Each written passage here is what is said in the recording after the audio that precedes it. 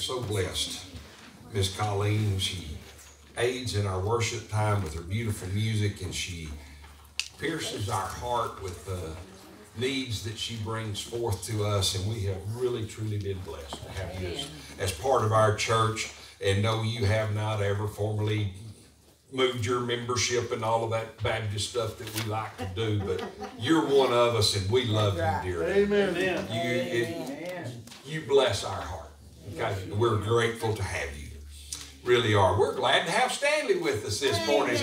I was worried about you. I thought about you earlier, and I thought, doggone, he didn't hear, but you made it, didn't you? Better late than never, right? All right. Got here just in time to hear what God's got to say to you. So we're glad that you're here. I'm glad each and every one of you is here. Did everyone enjoy the snow this week? Amen. My wife's going to take off next week and go up to Colorado, and they're going to play in the snow. And I tell y'all what, we got 6 inches of snow in Welch, Texas. That's like the third or fourth time in 60-something years I can remember having that much snow. And yes, we're rednecks because we took our sleds and we went down to the trash pit and we went sledding in the trash pit. You know, you might be a redneck, okay? And but we had a great time. I loved it, but it was Thursday morning. Welch, Texas recorded 4 degrees for a low. 4 degrees. Whoa. I can count that high, y'all. And I still got fingers left if they ain't frostbit. But it was cold. But that afternoon, it was 50 degrees.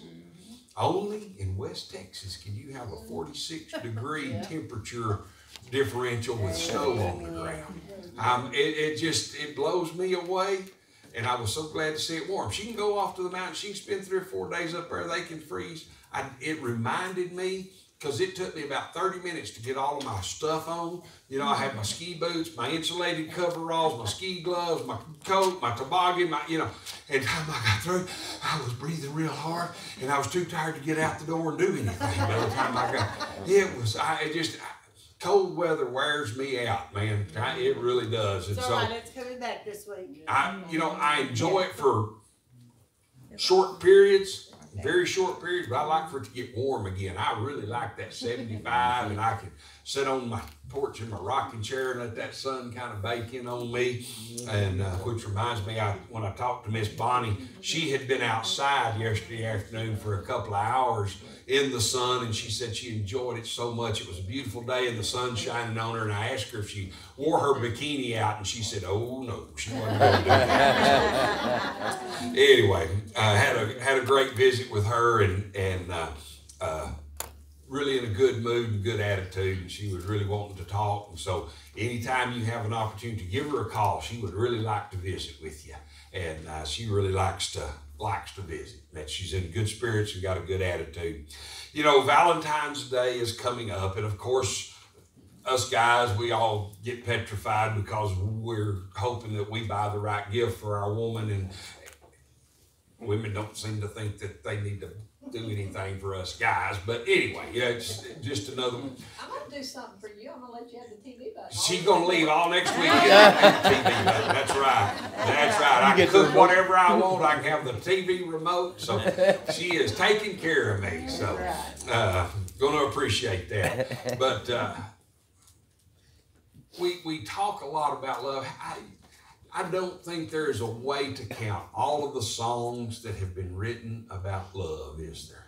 I don't think there's a way to count all of the poems that have been written about love. Love is something we talk about, we discuss, and yet love is probably one of the most misunderstood, misconceived things that is out there today. Amen. We talk about it constantly, but fortunately, we have God's Word that gives us the truth. God's Word is the truth, and it defines and it shows us and it tells us what love is. And we're going to read in Luke chapter 10, verses 30 through 37. Y'all go ahead and be finding your way over there. We have a story that shows us, and I learn better by seeing than I do by hearing most of the time, don't you? And so here is a story that shows us several attributes of God's love. And if we are a Christian, we are to have those same attributes of love ourselves, are we not? Luke chapter 10, verses 30 through 37. It's a story we don't normally associate with Valentine's Day, but it is a wonderful, beautiful story of love in action. And it's the story of the Good Samaritan. And so let's read. Jesus replied and said, a man was going down from Jerusalem to Jericho and fell among robbers, and they stripped him and beat him and went away, leaving him half dead. And by chance, a priest was going down on that road, and when he saw him, he passed by on the other side. Likewise, a Levite also, when he came to the place and saw him, passed by on the other side. But a Samaritan, who was on a journey, came upon him, and when he saw him, he felt compassion, and came to him and bandaged up his wounds, pouring oil and wine on them. And he put him on his own beast and brought him to an inn and took care of him. On the next day he took out 2 denarii and gave them to the innkeeper and said, take care of him, and whatever you spend when I return, I will repay you. Which of these 3 do you think proved to be a neighbor to the man who fell into the robber's hands? And he said, the one who showed mercy towards him. Then Jesus said to him, go and do the same. Our most gracious Father in heaven, Lord God, I thank you for this day. I thank you for this opportunity. And Father, as we begin to look at love and think about love this week, God, help us to better understand your love. Father, your love is so deep and so wide and so high that our finite minds cannot begin to fully grasp. But God, you show us in small part what we are to do here as Christian brothers and sisters here on this earth. How we are to love people just exactly the same way that you love us and care for us. God, I thank you for each person that you have brought here this morning. God, I just ask that you will use me today, Father, as your empty vessel. Remove any pride, any arrogance, any thoughts of self today. And Father, just let your Spirit pour through me and let your words pour out of me, that we may all have a deeper understanding of who you are and the love that you show for us. I ask all of this in your precious and holy name. Amen. Amen. The first thing I want us to see about God's love in this story is that God's love is unconditional. Amen. His love is unconditional. But to understand that, we have to understand the first man traveling along was Jewish. That is understood from his writing, the way it's written, the terminology was a Jewish man was traveling down the road, and he is set upon by robbers. You know, life comes at us pretty hard sometimes, doesn't it? Amen. Sometimes it ain't nothing that we have done. It's no fault of our own. We're just minding our business, and yet life comes at us and hits us hard, and we are in need of someone to show us love. Well, here's this good Jewish man traveling along, and these robbers set down upon him, and a Samaritan has compassion on him. Well, what's the big deal about that? A Samaritan is looked down upon by Jews. They were denigrated. They were deemed unworthy of love. They were deemed unworthy of any kind of interaction or intermingling. Samaritans were persona non grata because they were a crossbreed individual from back when the northern tribes were taken over by the Assyrians, and the Assyrians sent representatives there, and they intermarried and all with the people, and so they're mixed breed. They worship in a different place. They're not one of us. They are somebody that the Jews would look down their nose at. And yet, the Samaritan, the person who has been shown no mercy, no ingathering from the Jewish people, is the one who showed love and compassion towards the Israelite, is he not? Amen. And to me, that's the unconditionalness of God's love. The one who I would not have any compassion for somebody like that. He deserved it. I'm glad he found, got his just rewards because of the way he's treated me. Right? Have you ever said that? I'm not going to do anything for them because of the way they've treated me. Have you ever done that? Mm-hmm. And yet, how did God love us? Romans 5 and 8 says, God demonstrates his love towards us in that while we were yet sinners, while we were God's enemy, he loved us enough to send his son, Jesus Christ. Amen. And that's the way we are to love folks. Those that don't look the same as us, those that don't dress the same as us, those that don't fit in the same socioeconomic group as we do, our mortal enemies, we are to love them unconditionally. It wasn't anything that the Israelite had done to deserve the Samaritan's love, was it? Just the fact that he was a living, breathing human being. He was God's creation. And that's the way God loves us. Not because of what we have done, not because of what we have earned, not because of what we deserve, but he unconditionally loves us. Amen. Amen.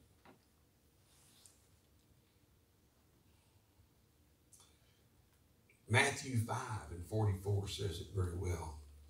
Love your enemies and pray for those who persecute you. Do I really got it? Now, it's easy for me to love you folks because y'all are good people. Y'all like me. Y'all smile when I walk up. You give me a hug. It's easy to love our brothers and our sisters. It's easy to love those who love us back, is it not? But God loved us while we were his enemy. Unconditionally. He showed the same amount of love for Kenny as he did for Clyde. Amen. Because we all were his enemy at one point in time. Amen. So God's love is unconditional, and that's the way we are to love. We are to take our eyes off ourselves, and we are to love those who are unlovable. Are we not? Amen. You know, Miss Colleen is doing she's shaming me essentially because of the work that she is doing with our homeless people in Lubbock. The way she just opens her house and makes herself available to those that, most of us ain't real sure we want to hang out with. We ain't not real sure we want to be around those people. And yet you do that, and that you inspire me. And yet you also shame me that I'm not as giving and as loving. And it shows a need in my life of what I need to do. So we see how unconditional God's love is, but did you know God's love is also rather inconvenient, is it not? Have you ever noticed that? The opportunity to show love to someone never comes up at a good time, does it? It's never when we're just sitting around, nothing to do. Oh, I got plenty of time to go help out so-and-so, or I got time. No, it's always 2:30 in the morning and Justin's stuck in the bar ditch and I got to go pull him out. And, my pickup won't start and the roads are muddy and the chain broke. It's always an inconvenient time. Here was this Samaritan. He's on a business trip. He's got places to be. He's got things to do. He's got deals to work. And you know, he's in a hurry. But it was rather inconvenient for him to have to stop and help this guy on the side of the road. And that's the way God's love is for us. It was inconvenient. Do you really think it was convenient for Christ? We sang about it a while ago when it's in that song, I Gave My Life for Thee. He gave up the glory of heaven. He gave up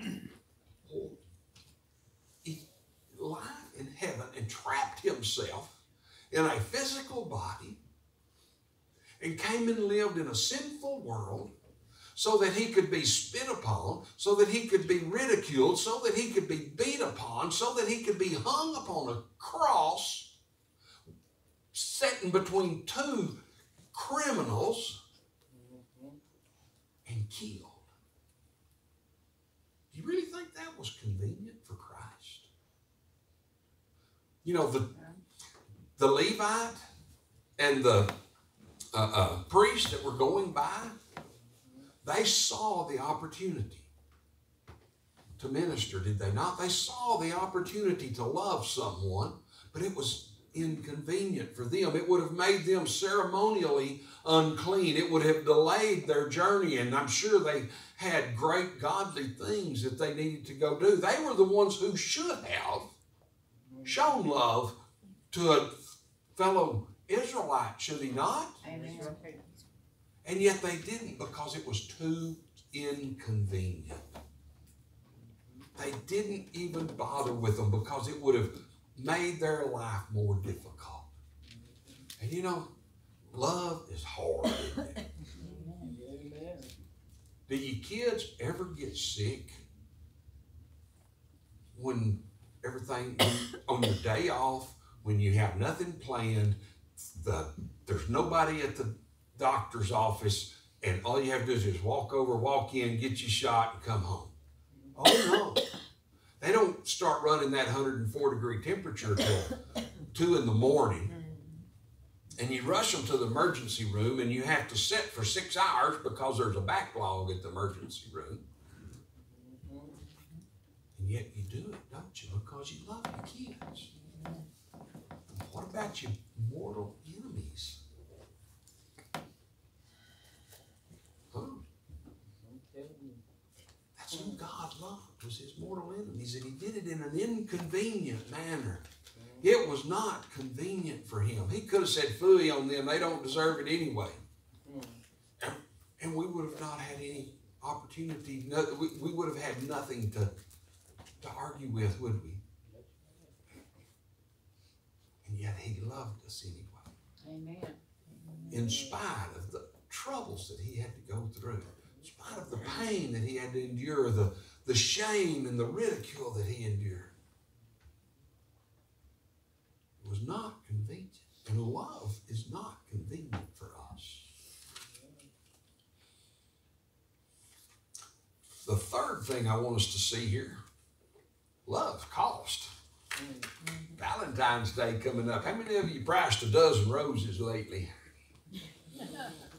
Or a nice little ring, or some earrings, or even a big box of Payne Burns chocolates, you know? Man, that's expensive, isn't it?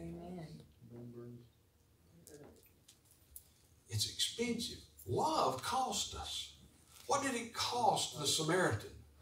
Well, it cost him his time.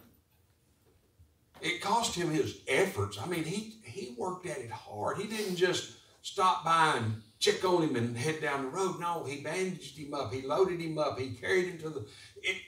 He spent a lot of time. But then the big thing, it cost him money. It cost him financially to love, because where does most of our hearts lie? In our pocketbook, right? Is that not where we look at things? You know, like I said, with the Valentine's Day coming up, we look at things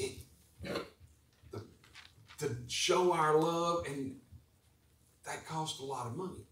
But nowhere near the cost of real love. Because real love requires what? An investment of ourself. And one of the costliest things, I think, of loving someone, loving anyone, is the heartbreak that's going to come from it. Because our hearts will be broken. We will be disappointed. But we have to put ourselves out there. Just as God put himself out here for us. For God so loved the world that he gave what? His only begotten Son. What would be more precious? That whoever believes in him shall not perish, but have everlasting life. God was willing to give all. He cost him dearly to love you and me. And as Paul says in Philippians chapter 3, verse 7, but whatever things were gained to me, those things I have counted as loss for the sake of Christ. Are you willing to pay everything that you have? Man, it costs money to love our children, doesn't it? Guys, just about the time you think you've got enough money saved up for that new toy that you want, no. Kids need a new pair of tennis shoes. They need some pants because they've outgrown them. Okay? As we get older, it costs to love when you get that medical diagnosis of a severe illness. We're going to have to spend time in the hospital, and it's going to cost. You're well aware, I know. You know how much chemo treatments cost these days? It's been 14 years now. And I can remember hers were running $75,000 per treatment. Per treatment. And that wasn't counting the medicines that she had to take in between the treatments. It's unconscionable, but it didn't matter. I was willing to pay whatever I needed to pay. Thankfully, we had good insurance back then. It didn't cost out of my pocket a whole lot. But you know, we say that we love. And I am so proud of how much stuff we have donated to Miss Colleen to help with our homeless folks. But has it cost you anything? And I'm going to speak for me. It hasn't cost me a penny yet. The things I have brought to her and donated her, some of them have been really, really nice new coats. But they were coats that were given to me by a seed company and they don't fit, or I don't wear them, or I don't need them, or I got too many of them. I'm more than happy to give those because that hasn't cost me anything. How many of you have gone out and spent your own money to take care of these homeless folks? Hello? I don't see no hands going up. No, we're willing to give from our excess. But are you willing to give from your want? For someone that you love, I mean, I'd do anything for Miss Nancy. Because I love Miss Nancy. And I whatever I needed to, I'd do for you. It may cost me my time. It may cost me some effort. It may cost me some money. But, but these people that I don't even know, am I willing to give up anything for them? But to truly love the way God loves, are we willing to give up what we have for them? The final point, I'm watching the clock, so I don't want to go too long, is that love is committed.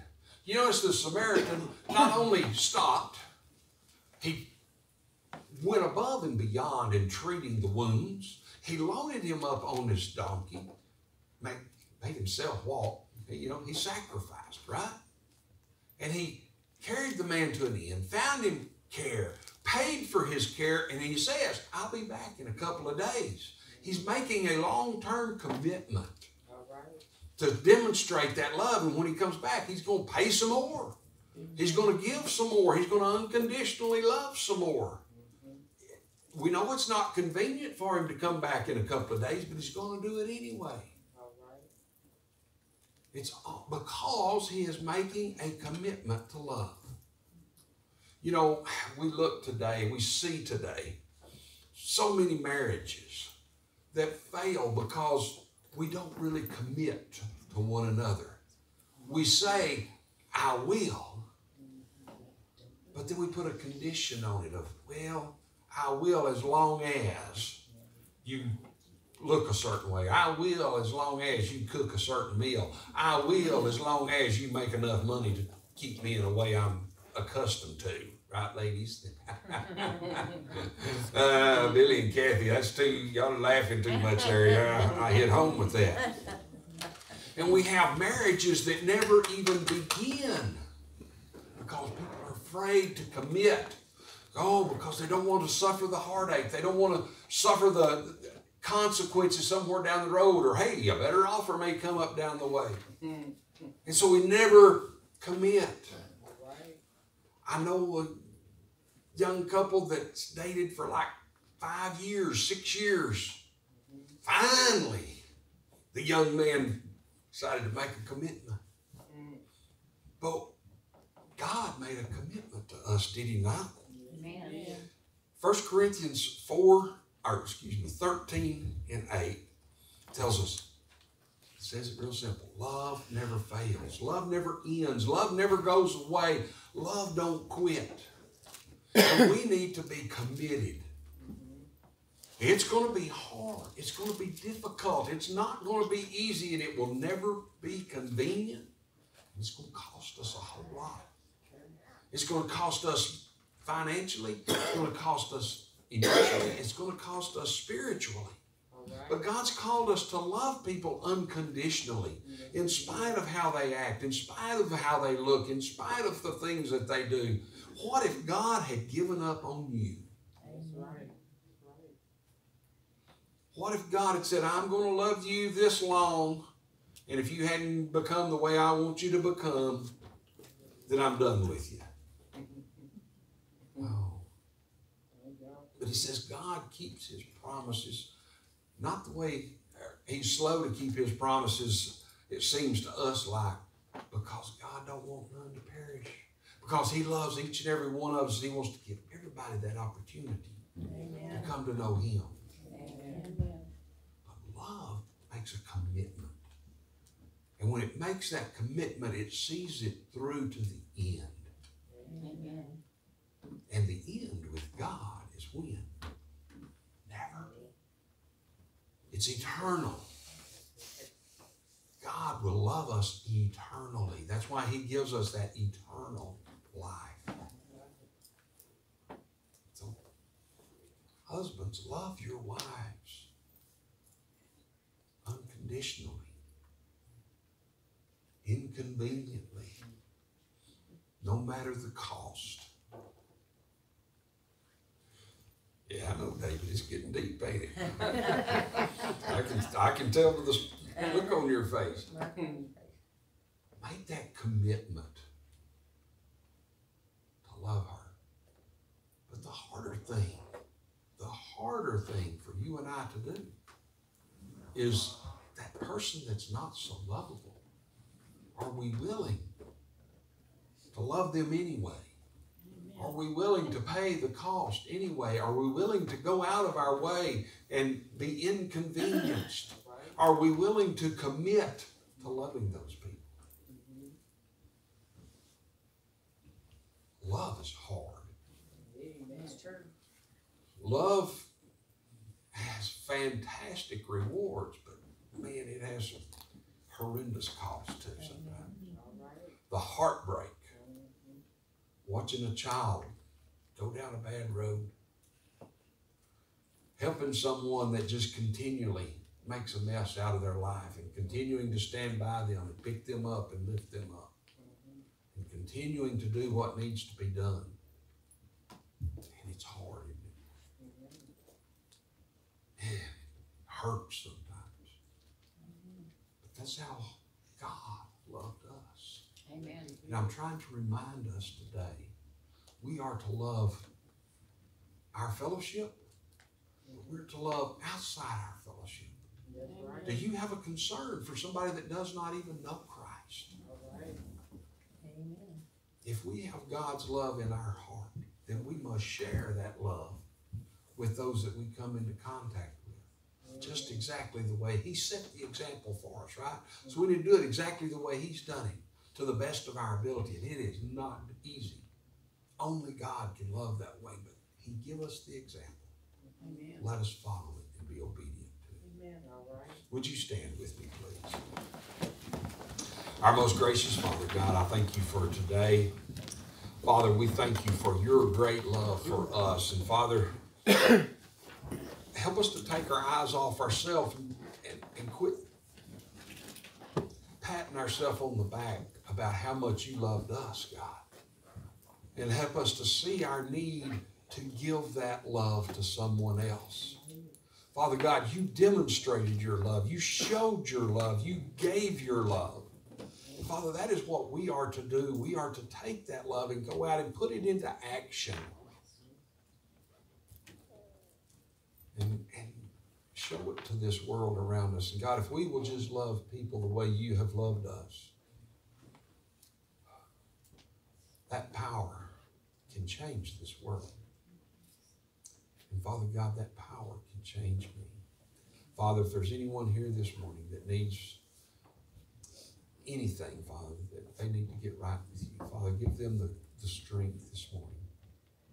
Help them to see your love today and know that they are loved no matter what they are, no matter what they've done, no matter where they've gone. Help them to see that this church is accepting of them. Give them the strength and the boldness to step out and take care of those problems today. I ask this in your precious name. Amen. Amen. As we sing, if God is speaking to you today, Thanks, 412.